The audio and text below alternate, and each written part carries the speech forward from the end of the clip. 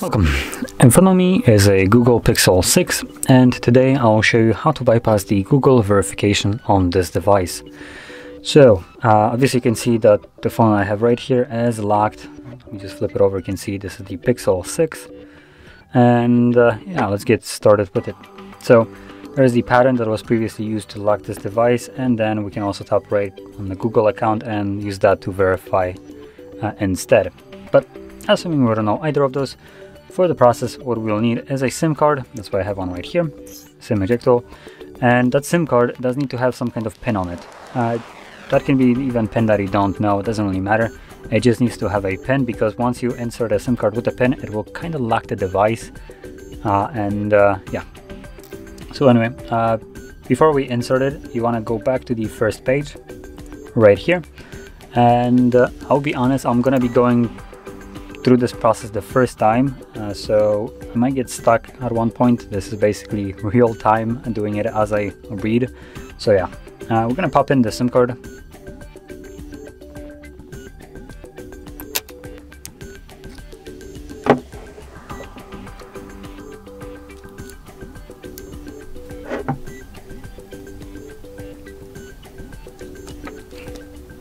Okay, so there's the pen, and now we're gonna take it out.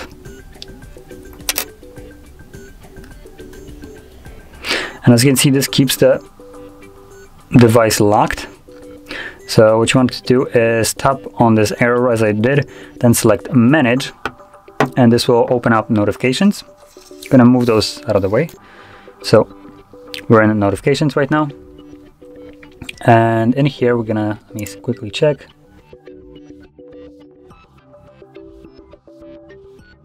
Okay, so we're starting by going to app settings. From here we're gonna select from drop down menu most recent, no, all apps. There we go. So you want to select all apps, and from here we're looking for settings, which probably will be somewhere at the bottom. There we go, settings, click on it. You want to click on the icon of the settings, and then we're gonna select open. You quickly catch up here. Okay, so in the settings we're going down to accessibility right over here, and where is it? There we go, accessibility menu. You want to enable it and select allow. Got it. So that's our accessibility menu. Great. So once you have enabled that, we're going to go back to the settings page. There we go. And from here we're going to now go to apps right over here. So I'm going to select all apps, tap on the three dots and select show system. And we're gonna now, once we see the system, gonna start with the Android setup. So we're gonna start off with this one. As you can see, there's two of them, and you want to start with this one with the clock icon. So you want to click on it.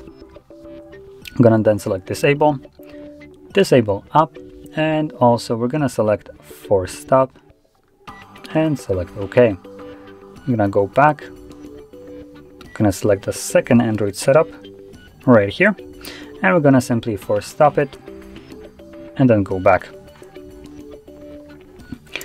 And now we're gonna scroll down to Google Play Services.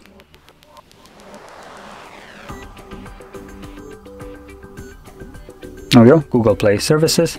Click on it, and just as before, we're gonna select disable app, and we're gonna go back. Let me make sure. Okay, so we have disabled this. I'm reading right now what I need to do next. Okay, so once we have disabled this application, we're gonna now simply back out all the way right here, and we're gonna go through the setup.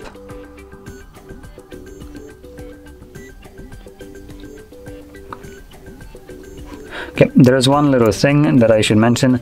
It did say that we need to wait about 10 seconds before we back out all the way, which I kind of did by reading the guide, so yeah. Anyway, from here we're gonna select get started. Gonna skip this.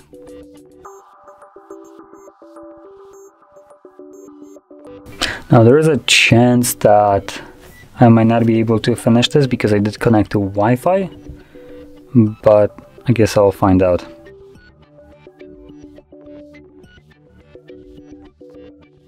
I'm not sure if you just seen what I did. I tapped on this 3 dots assistant and then enabled Google Play services. But yeah, that didn't do anything. Oh no, it did. Actually, I think it worked. So we can now select skip, hopefully.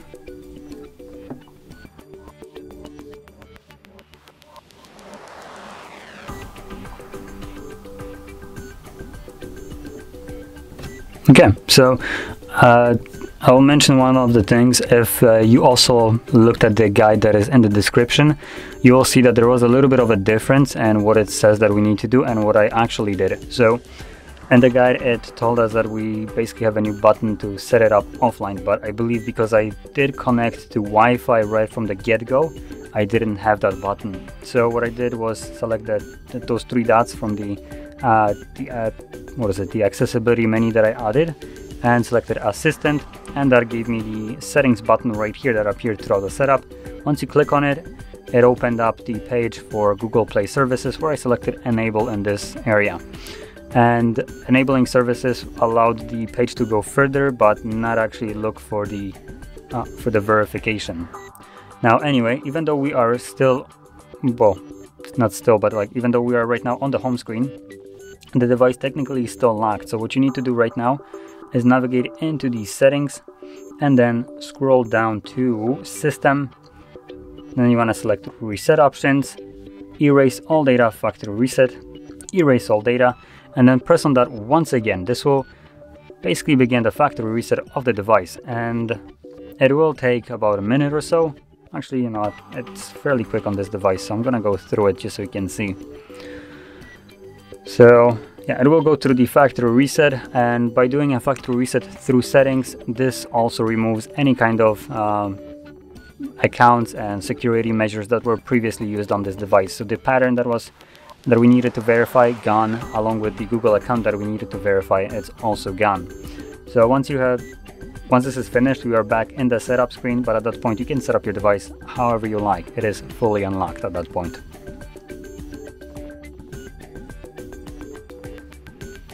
Okay, so there's the setup screen. I can already tell you that it is unlocked. There is no little lock right here in the corner that would usually be there if the device is, well, locked FRP wise. So I'm gonna skip this, set it up offline because we don't need to connect to network anymore.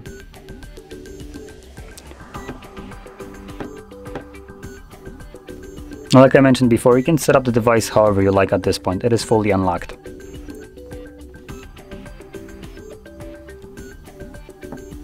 And there we go. That is the setup and complete bypass.